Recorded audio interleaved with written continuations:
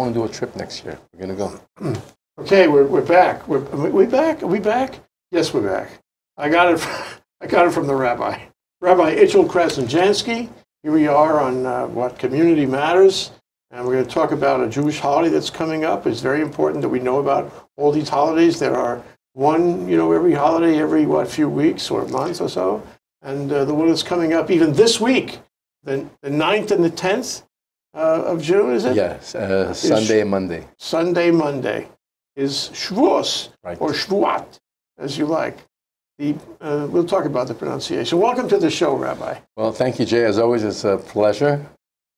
And it's great to be here, especially to talk about such an important holiday as Shavuos. Yeah. Well, let me make some guesses. It's a celebration of the Torah. It's a happy holiday.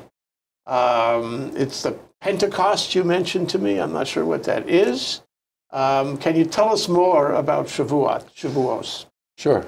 So in Hebrew, the word Shavua means a week.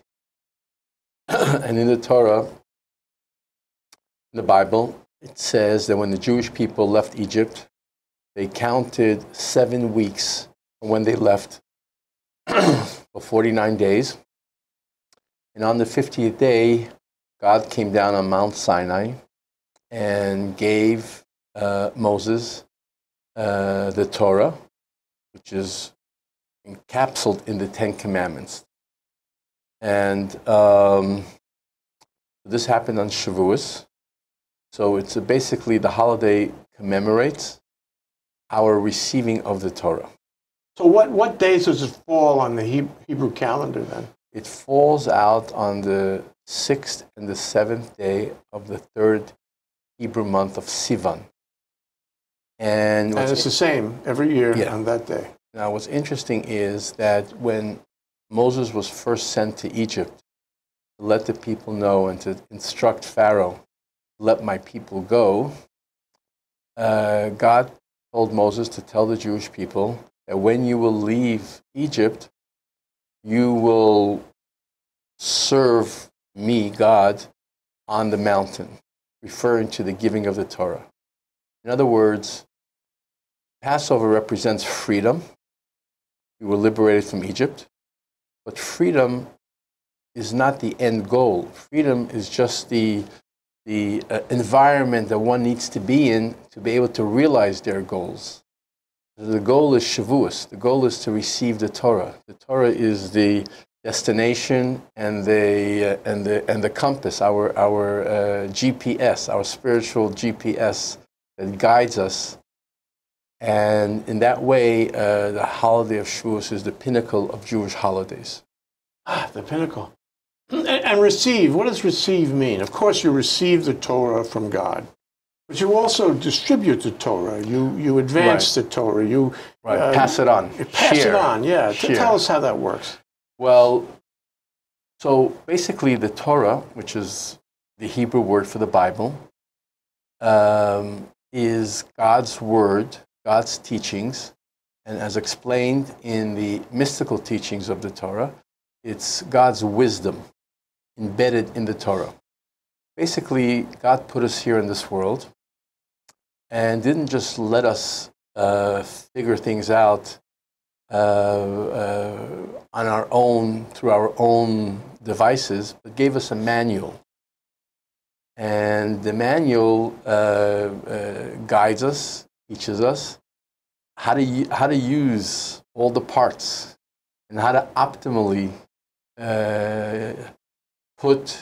how to live life optimally.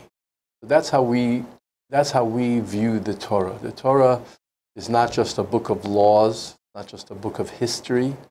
It is basically our guiding light and teaches us the meaning of life, the purpose of life, and in every situation, how to conduct oneself. So in the Bible, the Torah is referred to as Torah Or, the Torah of light. The Torah illuminates. If you're sitting in a dark room, you could be sitting surrounded by treasures, but in a dark room, you have no clue. You don't see them.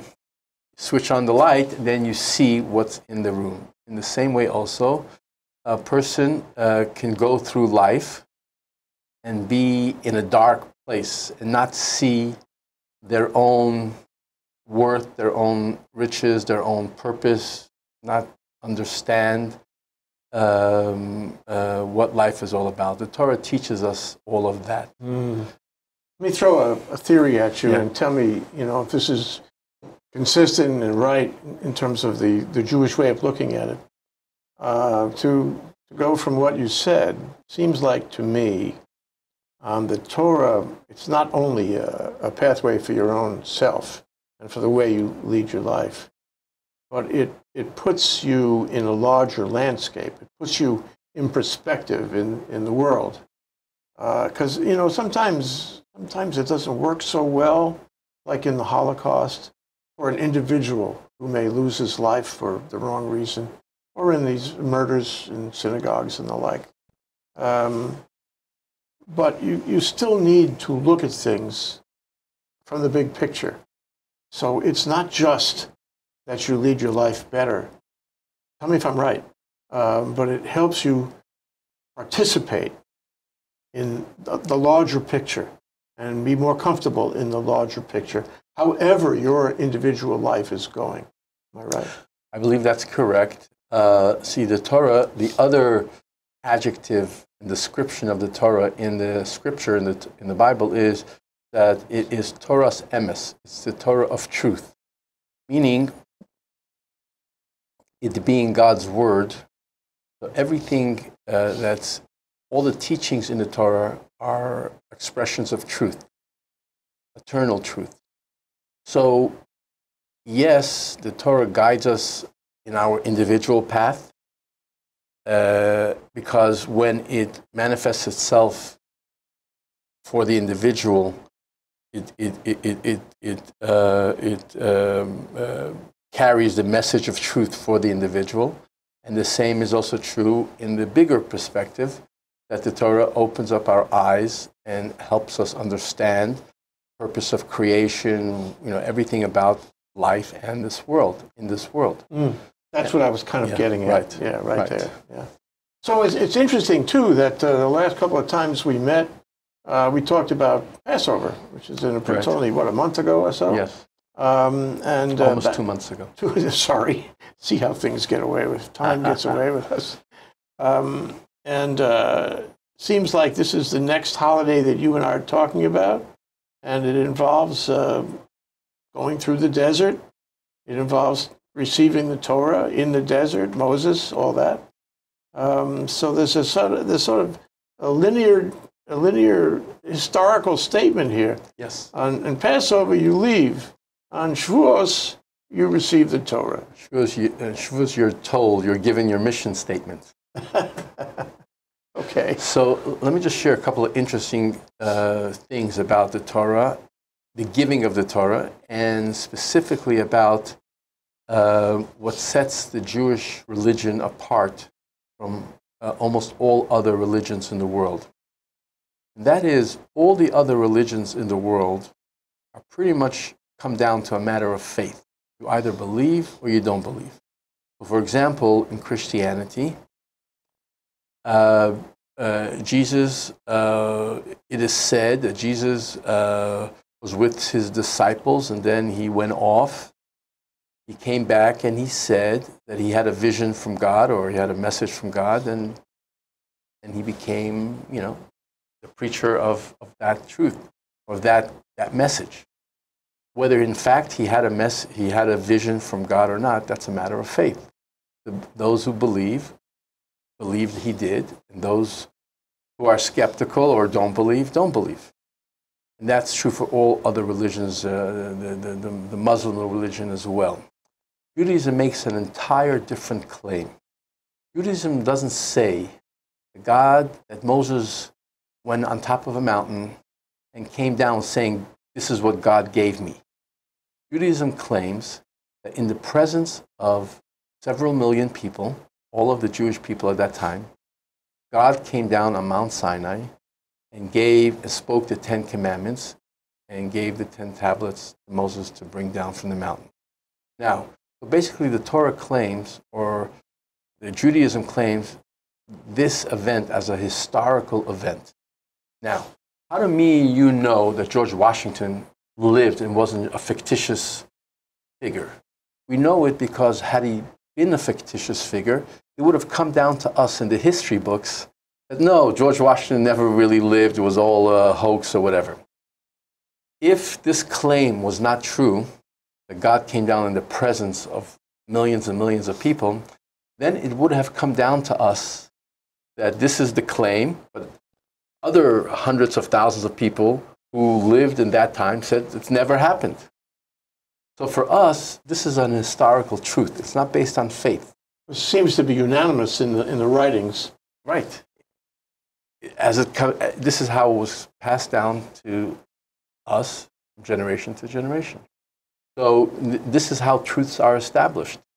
So again, so Judaism is not based on believing Moses' word. It's based on this historical truth. Now, the teachings of the Torah is based on faith, plays a very important role, faith in God. God is not something we can touch or feel. It's beyond any of, it can be quantified and it can be proven, through our senses. So the mind, God gave us an intellect, a mind, and the mind, when it contemplates and reflects and meditates, could come to the conclusion that what they call intelligent design, that this whole world, which is so intricate and every aspect of it is so amazing, to suggest that it just happened to be, there was a big bang and it all came into being, makes no sense. It would be the equivalent of suggesting that Shakespeare's plays were written by throwing ink, on a tablet, and it just came out that way. Obviously, that never happened. So the Torah does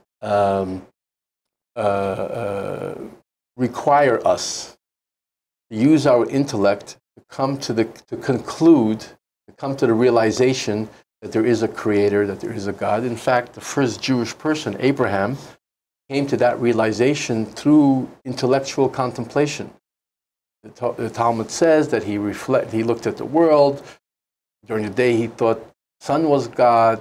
Then at night, he realized when the sun wasn't there and yet the world still existed, that the moon was God, until he realized that there is a higher being that created all of this.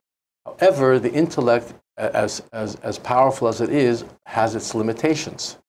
So you mentioned before the Holocaust. So how does the intellect accept God, a God, that allows for such suffering, or even individual suffering, and all the other big questions that we have about life in this world? So that's where faith kicks in. And faith basically tells us, just like a colorblind person who can tell the difference of colors, realizes that the deficiency is in his inability to see the different colors.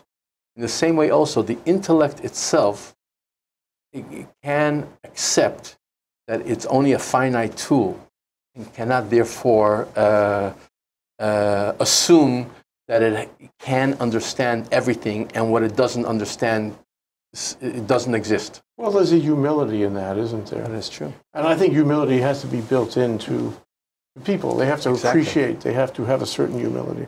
Exactly. So, by the way, in the Ethics of Our Fathers, which is one of the ethical teachings of the Torah, it says, "Who is a wise man?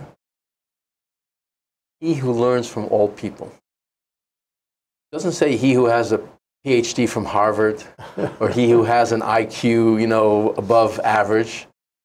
A wise man, a smart man, is someone who has the humility to learn from everyone and everything. You feel that? You feel that? A whole different perspective. I feel that. Yeah. Everyone. Well, life teaches you at some point. When you're young, you think that you have it all figured out, and you follow your understanding of things. But as you grow older and you come up with certain things in life, and you learn. Yeah. Let's take a short break. That's Rabbi Itchel Krasnjansky of Chabad of Hawaii. And we're talking about Shavuos, my pronunciation. Perfect. Yeah. Of the Ashkenazic pronunciation. And it's a holiday coming later this week. Yes. The Sunday and Monday. Correct. A very interesting holiday. When we come back, we'll talk about exactly what you do and how you celebrate Shavuos. Sure. We'll be right back. Aloha. I'm Lauren Pear, a host here at ThinkTech Hawaii, a digital media company serving the people of Hawaii. We provide a video platform for citizen journalists to raise public awareness in Hawaii. We are a Hawaii nonprofit that depends on the generosity of its supporters to keep on going. We'd be grateful if you go to thinktechhawaii.com and make a donation to support us now. Thanks so much.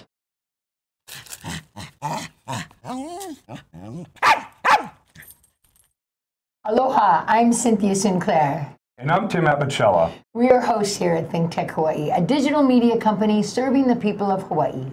We provide a video platform for citizen journalists to raise public awareness in Hawaii. We are a Hawaii nonprofit that depends on the generosity of its supporters to keep on going. We'd be grateful if you go to thinktechhawaii.com and make a donation to support us now. Thanks so much.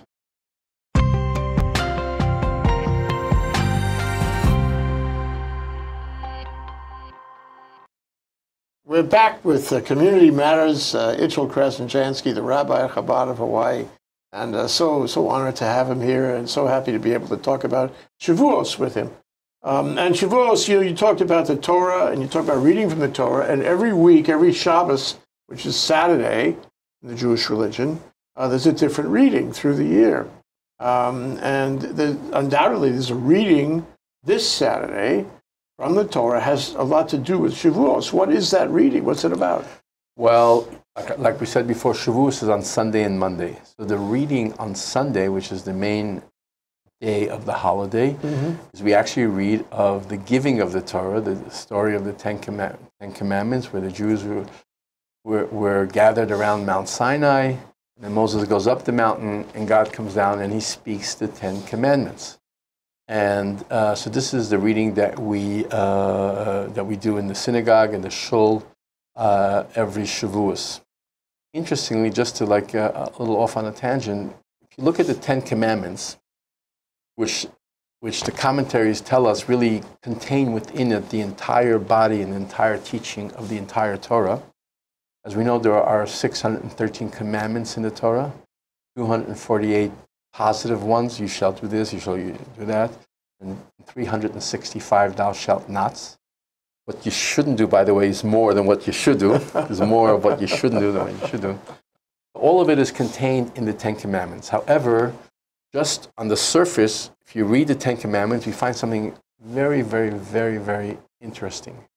And that is, usually the 10 Commandments is 5 on one side and 5 on the other side, 5 to the right and 5 to the left.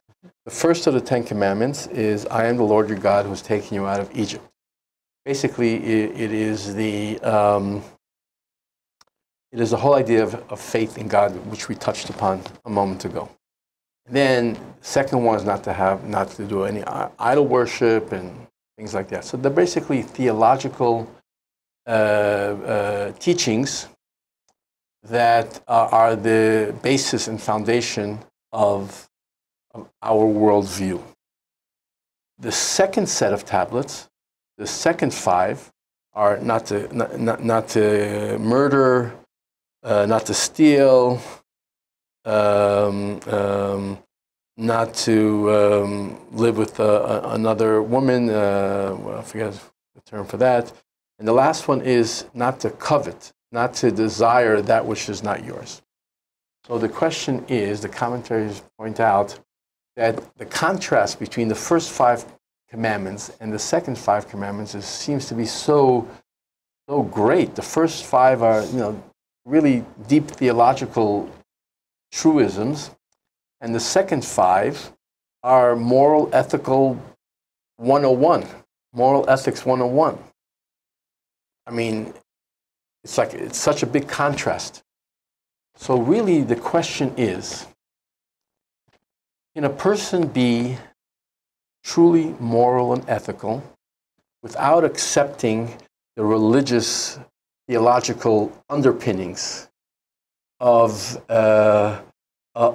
these teachings. On the left side. Yeah. Can a If person you follow the right side, Can you follow the left side, which are the moral, ethical teachings, without accepting the right side? Okay. And there are, in fact, many people who will tell you, that they live an ethical life, but they are not religious. They don't even believe in God or whatever. What claim does religion have to suggest that these two are interlinked, that really, that you shall not steal, not because it violates your ethical sensibilities, but you shall not steal because God in the Torah says, thou shalt not steal. Basically, it's accepting this higher authority. So the Rebbe would point out to something very, very interesting, and that is, look at Germany. Germany was a very cultured nation. Music, philosophy, they had all these philosophers and big musicians and science, and they were advanced. And then, as we know, they turned into the most barbaric, the Nazis, the most barbaric nation in the history of mankind. How did they go from being so refined and quote unquote ethical and moral to becoming such beasts? And the answer is that if we rely on our own thinking without accepting a higher power, then our mind can play tricks on us. So Hitler, may his name be erased, while he was very strong, I don't know if you know this, but he was very strong about cruelty, against cruelty to animals. In Germany, there were very, very harsh laws about being cruel to animals. But at the same time, in his mind, in the whole Nazi country, it was perfectly okay to murder and kill men, women, and children, Jewish men, women, and children, and others.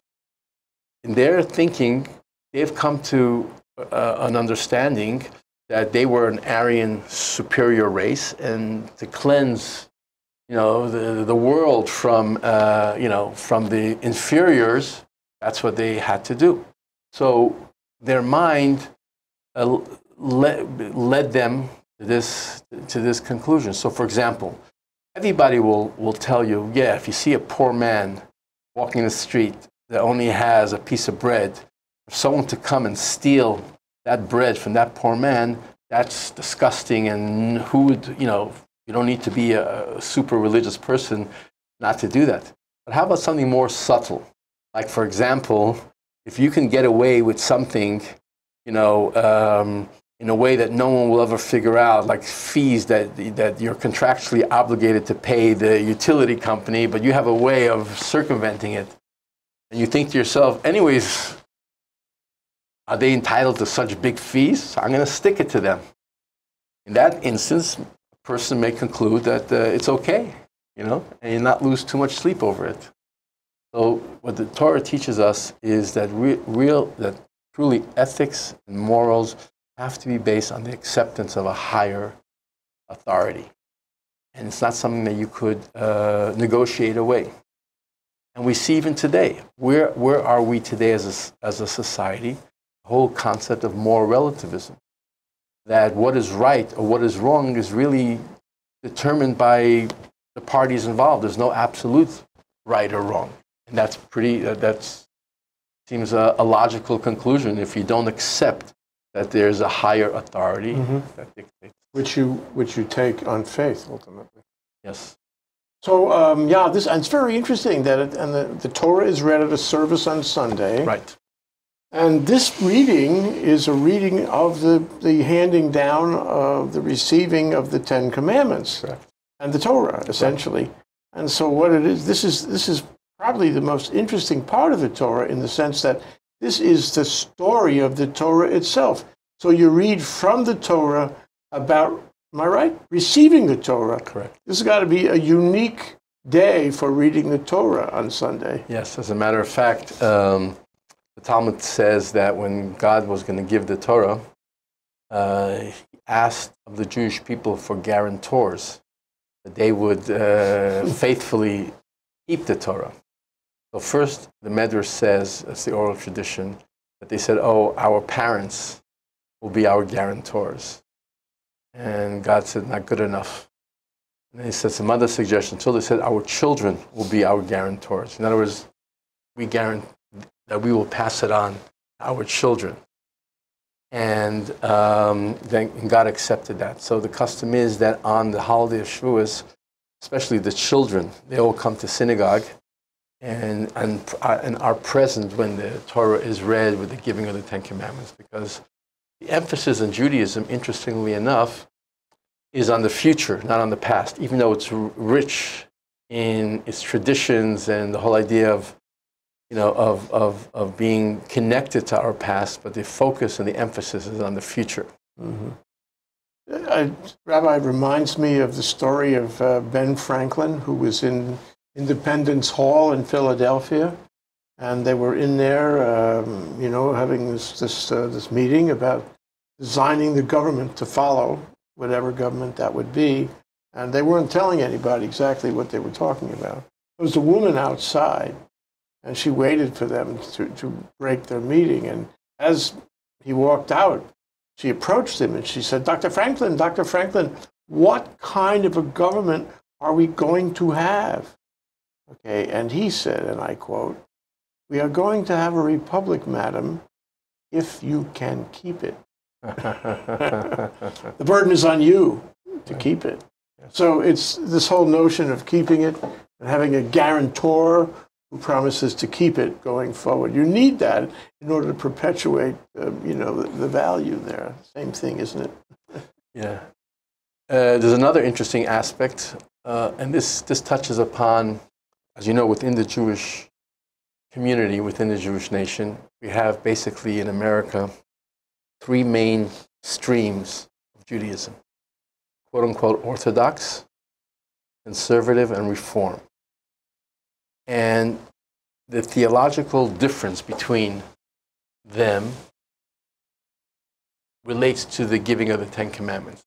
And that is that in the Orthodox, which Chabad is part of the Orthodox group, in other words, it adheres to the Torah and the mitzvahs. It believes that God's words are eternal and are eternally binding. So even though that society changes and life changes, but God's truths are for all time.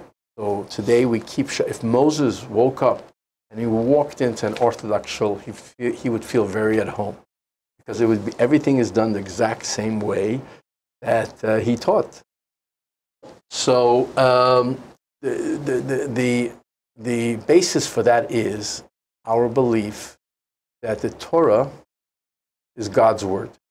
The Torah is from heaven, it's God's word. Moses was just a stenographer. Moses was just the messenger to deliver God's word.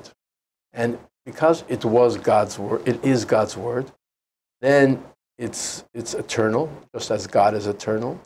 And it's infinite in its depth of meaning, layers upon layers upon layers of meaning.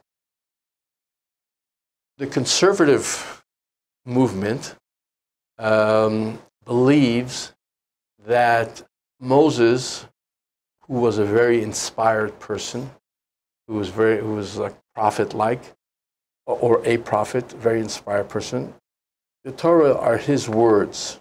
The Torah are his teachings, written down, being inspired by God. But it's not God's word. And therefore, it calls for change. When the realities on the ground change, then it calls for change. So for example, in the Bible, in the Torah, there's a lot about keeping kosher, meaning the foods that you eat have to be only from certain animals, have to be slaughtered and prepared in a certain way. Well, the way in which the Torah says it to be prepared, health-wise, protected the Jews from a lot of disease and plagues. Over the years, yeah. Right, disease and plagues, etc. Basic hygiene. Basic hygiene. So at that time, they argue it was very necessary. But today, in the modern world, where the hygiene, you know, the government inspects everything, and you have all of these agencies making sure, there's really no need to keep to the strict kosher dietary laws. Things have changed. Things have changed. What's the third one? Oh, the third one is Reform Judaism. Reform Judaism is I'm not an expert on it, but Reform Judaism basically, Reform Judaism, the emphasis is on the ethical teachings of the Torah. That's really the whole message of Judaism. All the other elements of Torah, the ritual of Torah, they pretty much discard. And they say, a man is left to choose whether he wants to abide by it or accept it or not. As a matter of fact, as part of the Reform platform, it's not even required to have faith in God, to believe that God exists. You can be an atheist and still be... As long as you're ethical. As long as you're ethical. And interesting. What's interesting is that... And that's relatively recent. Well, see, Reform movement began in the early 1800s in Germany. And it was actually a movement to break away from traditional Judaism. And it was an assimilationist movement to assimilate within society at that time. I would really like to talk to you about this subject, about those three groups. Branches. And how they think, and not only how they think, but how they relate to each other within the group and among the groups and to the community, because we should do not everybody agrees on a lot of things. We got to go. And by the way, Rabbi? within the Orthodox movement, Chabad, that I am part of, and the Rebbe, is almost like apart from the Orthodox movement, because we don't believe in all these labels. But the Rebbe taught us is that we're all Jews, and we're all connected intrinsically together through our souls and our common destiny. And therefore, Chabad is totally colorblind when it comes to these labels. And that's why Chabad is so loved by the wider community. I know that from knowing you. Rabbi Itchel Krasnjansky, we'll do this again soon here on Community Matters. It's great to talk to you. Thank you, Jay. Always. Shalom. Shalom. Happy holidays. Happy Shavuot.